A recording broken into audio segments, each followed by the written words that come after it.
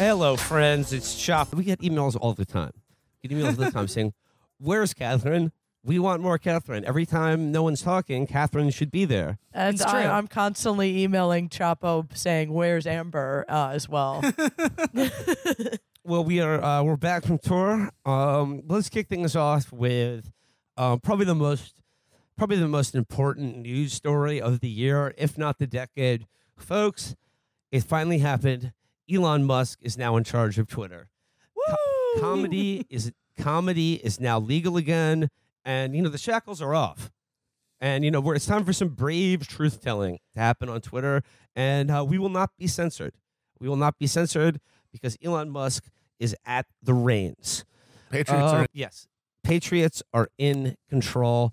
Finally, truth and comedy are coming back to everyone's favorite website. Although all I've been seeing this week is a lot of whining about people who saying like, "Oh, Twitter's dead. We need to move to a different website." Blah blah blah. All this shit. And I guess what I'm saying, I know it's only the first week, but I haven't noticed anything different. Well, I feel that my shadow ban has finally been lifted. Oh, I'm not being throttled anymore. Also, my Havana syndrome has cleared up, so I'm very happy about it. Did you see the Jews was trending the other day? That's cool. Just the Jews. I thought it would be funnier. I thought Twitter with Elon at the head would be a funnier Twitter. It's not. It seems sad. Well, everybody's just freaking out because everybody this whole thing is actually very instructive because it's people desperately wanting the world to end so that they don't have to go to work anymore or log on to Twitter anymore. Well, frankly, I agree. Nobody has any faith that they have the willpower to like change or be a different person. But if Elon destroys Twitter, then they don't have to. They get it changed for them, and that's I think why it's all secret wishing. Like, oh please release me. But I'm afraid. I'm sorry. There's no escape. There's nowhere else to go. I don't know what's going to happen, but there's the demand for the space. And that means that people are going to need to fill it. I don't know. I mean, it seems like the immediate issues are one, Matt, as you already outlined. All of us have been unshadow banned. So I've seen my follower count skyrocket. I've seen my posts. My posts are doing numbers like they've never done before because I'm finally stopped from being censored. No, I gotta say, if anyone has ever complained about shadow banned, it's because your posts suck. You're a fucking loser. Nobody cares. No one's throttled you. You should tie a belt to a doorknob and throttle yourself. How about that? You should consider doing better posts. Yeah, it is only the most annoying pedants in the world who I mean, like, look, if they have been shadow banned, good. Have I been shadow banned? No, but I'd like to be. If Elon's listening, I would love you to like half my follower count. I would love my posts to be seen by like a maximum of 10 people. That would be good for me. I mean, then it'd be healthy mentally. Well, then we could go back to the way like when Twitter was the Wild West and you could just tweet death threats at journalists and without getting like a little pop-up being like, "Is your mental health okay?" Or like, do people, most people don't tweet like this. But most people should be tweeting like that, is my take. Yeah, most people don't respond to Jonathan Chait with a gif of a Gatling gun, but I'm not most people. I'm built different. And I guess like the other issue is this whole sort of like a subscription tier for blue checks, which once again doesn't affect me at all. I don't give a shit. I've never had a blue check. Don't want one. Not going to be paying $8 a month to get one. However, I would pay a discrete $8 service charge per death threat I'm allowed to send. That's a moneymaker. You would pay $20 to $30 per death threat that you were allowed to send. The paid for verification thing is pretty interesting because he pitches it as this democratizing force. Like, oh, the fancy blue checks aren't going to rule over you anymore because anybody can have a blue check. But of course, that means that the blue check becomes completely worthless. So there's no reason to buy it unless you're a total one of the Elon boy dipshits, who probably like just send him a check every month anyway, just to support his general vibe because they think he's the future of humanity. So there's no money there.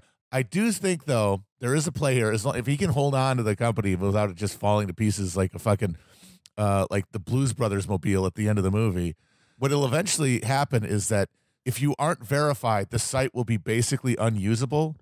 You will be so inundated with spam and bullshit that there isn't even a timeline. There's just catheter ads up and down the thing, and like you got to scroll for 5 minutes to get to a post. But if you have we're all that getting older. $8 verification thing, there's only a third as many ads. So I think that's how they're gonna. That's if he has a plan to make money with that, because like the idea he has of people will buy the check mark, that's insane.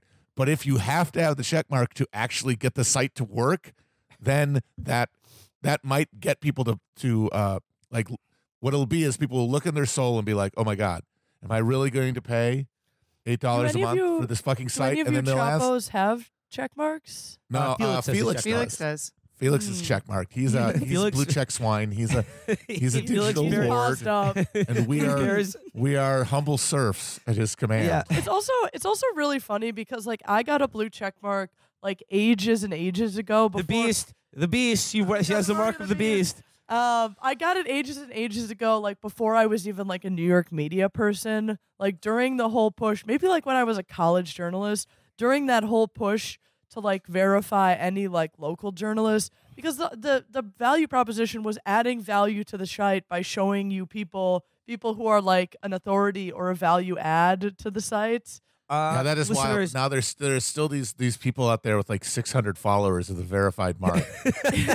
Yeah, and now that'll very valuable. Yes, and now it'll be a different group of 600 follower people with names like SpaceX Boy or whatever the fuck, or Tesla N-word lover 69. Yeah, it's actually a pretty good ad.